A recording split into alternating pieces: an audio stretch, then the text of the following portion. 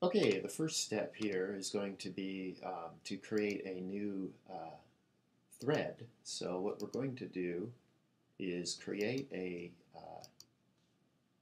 new class. So we're going to go in here, class, and we're going to call this our PyTask, and it's going to implement the interface runnable.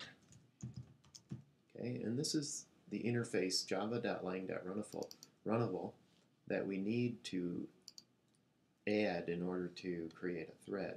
So we're going to check this box here, inherited abstract methods. And when we click finish, we've got a skeleton class here for our new task. So the first thing we're going to do is add a member variable here, and we're going to create one called Pi, one of our compute objects, and we'll call it the task. Okay, and let's just make it private. Okay, and now what we want to do is create a constructor. So what we can do is go to the source menu and say generate constructor using fields. We're going to pick the task. Okay, and there we go. We have our constructor. And now what we need to do is actually implement the run method. So let's go implement this method that Eclipse has stubbed out for us. And let's first of all print out notification that we're actually here in this thread. So we're just going to put a print line here that says computing pi. Okay. Second thing we're going to do is actually have the task be invoked. So it returns a big decimal. So let's go to big decimal, and we'll call it result equals, and then we'll just run the execute method on our PyTask that we've added here. And we need to import the right library for big decimal.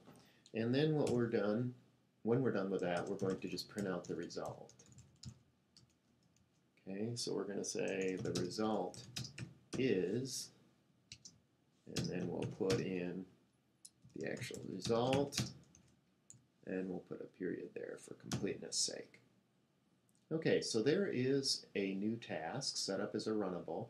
Now what we need to do is replace the code in our main routine and actually have this thing run. So let's go back up here. So here we were calling it inline, if you will, but what we want to do now is actually create a extra thread to run this. So we're going to replace all of this code right here with some new code. So the first thing we need to do is actually create one of those new PyTasks that we just implemented the class for. So we'll call this the PyTask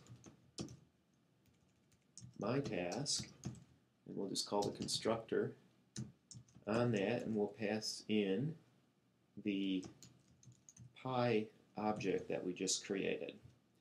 Okay, so now we have a runnable instance, and now what we need to do is create a Java thread and pass that runnable to it.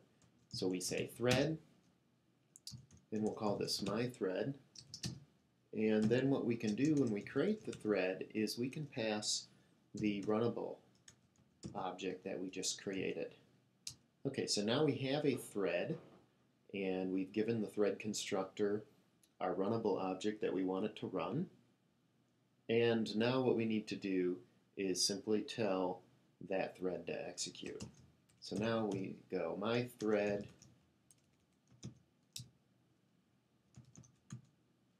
and we call start on it.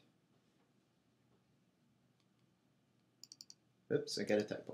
myThread start. Okay, so now we have completed the program, and now what will happen here is when I loop and I give it the digits, it's actually going to come in here, create a new thread of execution, and the actual Pi computation is going to happen on a separate thread.